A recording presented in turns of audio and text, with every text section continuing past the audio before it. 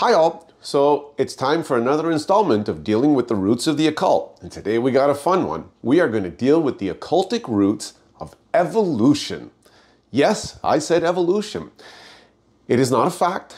It is definitely not science fact. It is science fiction at best. And that is the reason why it is still the theory of evolution. And I know some of you are all shocked and appalled, but it's time you heard the hard truth. Because like I've said multiple times before, you need to test every spirit. Everything that everybody tells you needs to be validated, it needs to be observable, it needs to be repeatable, and it needs to be quantifiable. That's science. Because if you can't do that, then we do have a problem. That ends up getting into belief. And this is one of the things that I'll tell you very clearly. Evolution, for the most part, is a cult. It's both occult and occult, okay? In other words, it wants you to believe things without questioning. And anybody who raises a concern and says, well, wait, something doesn't make sense here, they will shut you down, they will call you every name in the book. But you see, the truth can stand to be questioned. A lie cannot tolerate any questions. So today we're going to expose several lies of evolution. And one of the things, if you're all flustered already and your blood's boiling, calm down, sit, listen, and learn, and be free. So one of the things you have to take into account right when we start with evolution, we have two forms of science. You have observable or operational science, and then you have origins science.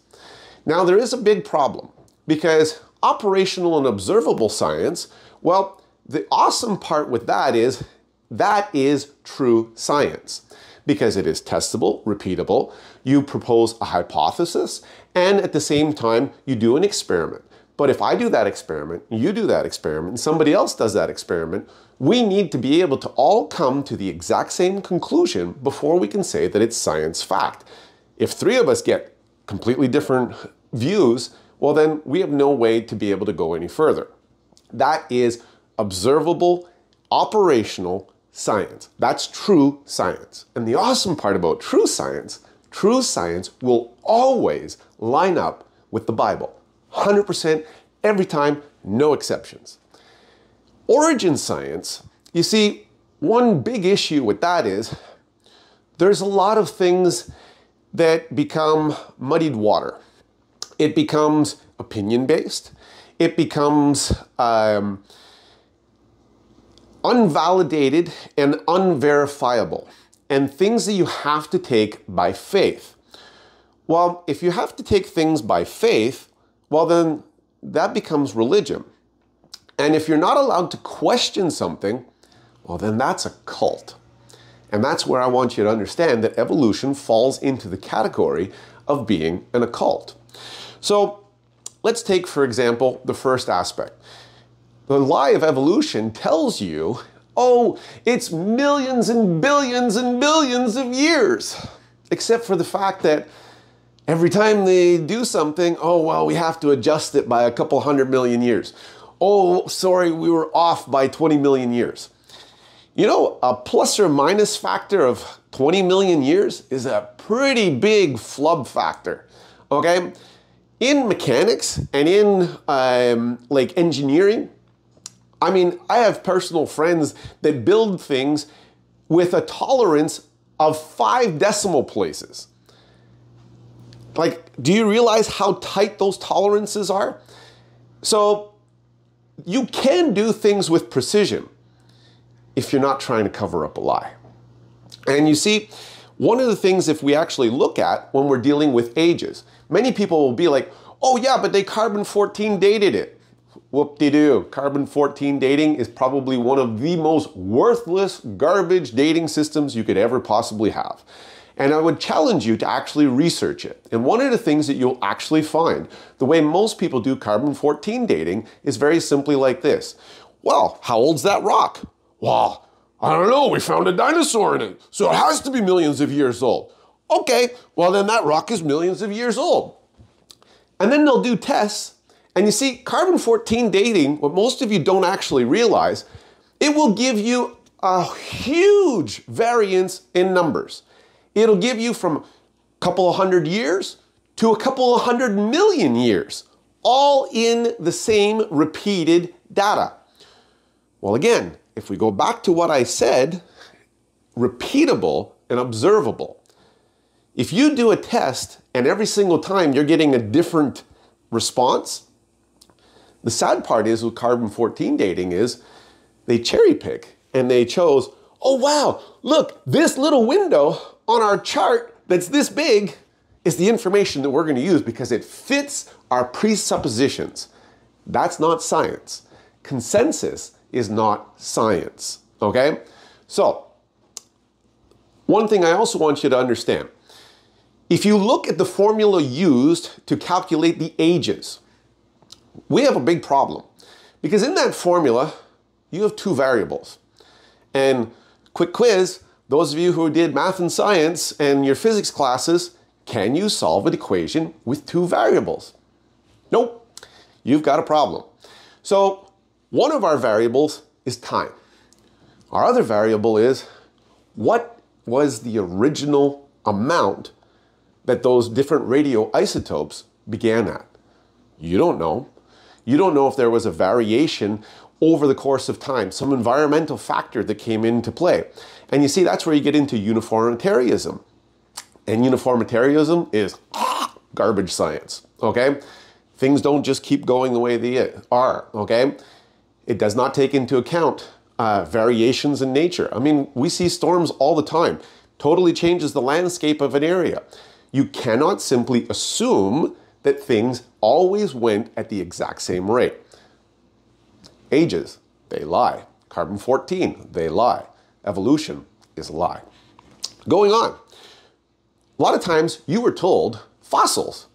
Well, fossils, something died and then it laid there and then gradually it got accumulated with dust and more layers of dust and then it gradually compressed it and it turned it into stone. Lies. Have you ever had something, one of your pets die in your backyard? Large property, we've had dogs run away and then we found them several months later as we were walking through the forest and all you see is fur and bones. But I've also killed other predators that were on our property, you know, coyotes and foxes and different things like that that were attacking chickens, and I just left them for dead. Well, they didn't last more than a couple of days before other predators came and ate everything there. There wasn't really anything left to fossilize. 2 years ago, I was actually in Gaspé, and one of the things that I had actually seen there was a huge whale that had washed up on the beach, a dead whale. Well, again there, a whale will become food for everything else. It's never going to become a fossil. Fossilization requires rapid burial, and rapid burial confirms Noah's flood.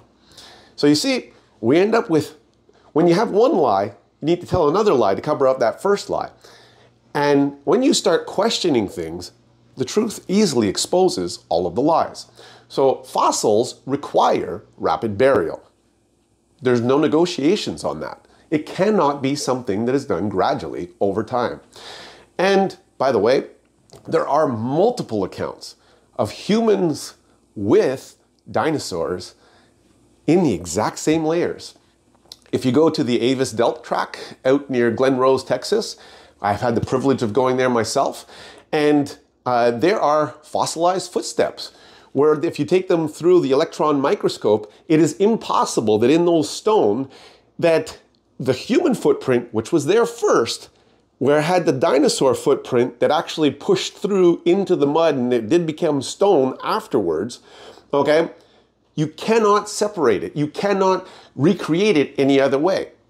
Also, at the actually phosphate beds in North Carolina, one of the things that you would also see there is there were hundreds and hundreds and hundreds of human and animal, dinosaur, etc. bones all mixed into a big slurry together. Now, another problem we also have with fossils is they'll tell you that, oh, well, the layers were laid down consecutively, and they tell you that for geology. But again, geology has a problem, because if you look at the rock layers, there's a whole bunch of rock layers that are bent and go around. Well, I don't know about you, but the last time I tried to bend a rock, it didn't go well. Okay? That means those layers had to be fluid. They had to be liquid in order to be able to bend in those different structures. Okay? Again, confirming Noah's flood.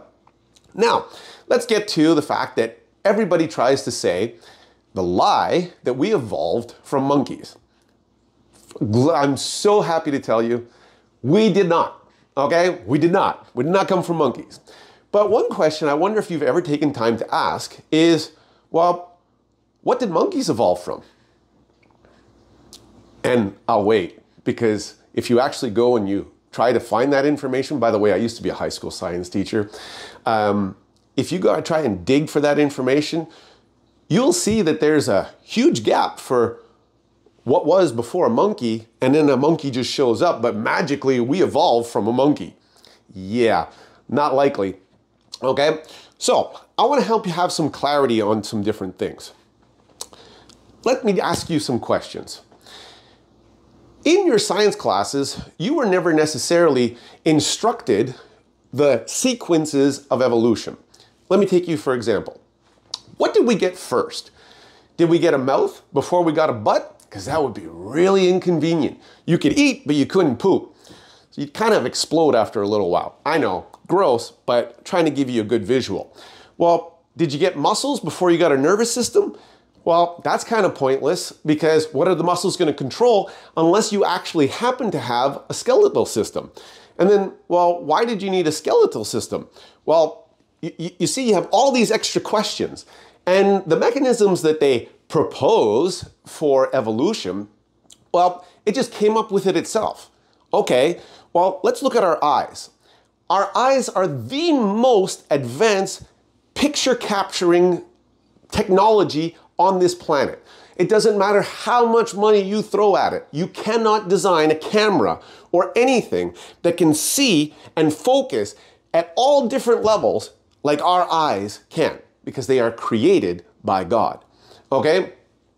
So, and at the same time, for evolution, if nothing had ever seen before, how did it know that there was something to see? And how did it know that there was colors to be able to see? That's a problem. Okay, something that you need to understand. Now, at the same time, one of the things that I want you to also be able to understand is, you know, when it comes to the evolutionary stages, like they say, oh, well, this developed and then it had to be transferred on. You know, it was seen as a good modification. Okay, well, again, we have another problem. Sexual reproduction. You got a man, and there's no woman to procreate and go on with because only the man evolved his sexual organs. Well, we kind of have a problem, because you died before the transfers became, you know, it had a possibility to transfer on. Do you see the problem here? Do you see why I'm telling you to ask questions? Okay. At the same time, I want you to take the time to ask the question, well, what in our bodies could we do without? Like if you say, okay, eliminate this part or eliminate that part, can you do without anything? No, you can't. Evolution has lied to you. The school systems, the scientists, the doctors, everybody who purports evolution is lying to you, okay? Because they want you to feel insignificant. They want you to feel like dirt. They want you to feel so that you are nothing and that there's no point to life. That is the whole point behind evolution. And what most people don't realize is that is the spirit of the Antichrist. And that is the root of the occult. Because it's trying to steal your joy, to steal your purpose in life. It is trying to steal your identity, because we are created in the image of a loving God. And one of the things that's important for each and every one of you to realize is that we must submit ourselves to God. We can't do anything without it, without Him. And I'll even prove it to you. Give me 1 second. My apologies, I just had to go and grab my Bible. I forgot to have it here in front of me because there's something important that I want you to be able to see and understand. So one of the things that I want you to take stock of and to understand, when we talk about our DNA, and a lot of times people will lie to you and say, well, we're just like a monkey. How foolish a statement that actually is. So let me do some actual concrete science with you to open your eyes and to remove the lies and the blinders that you've been taught. So first off, did you know that we share virtually 57% of our DNA with a banana? I don't know. If I'm almost 60% the same as this, I don't see any resemblance, but there's 60% the same. See? So we need to take stock of information and we need to process it properly. Now, what most of you don't realize, do you know that we share 70% of our DNA with trees? Now, I'm pretty strong and I'm fairly tall, but I am not an oak tree. I will not have the strength of an oak tree. I won't live as long as an oak tree. Okay? So just because you share DNA with something doesn't necessarily mean you came from that. Okay? Now, most people will try to convince you that we share 98.5% of our DNA with monkeys.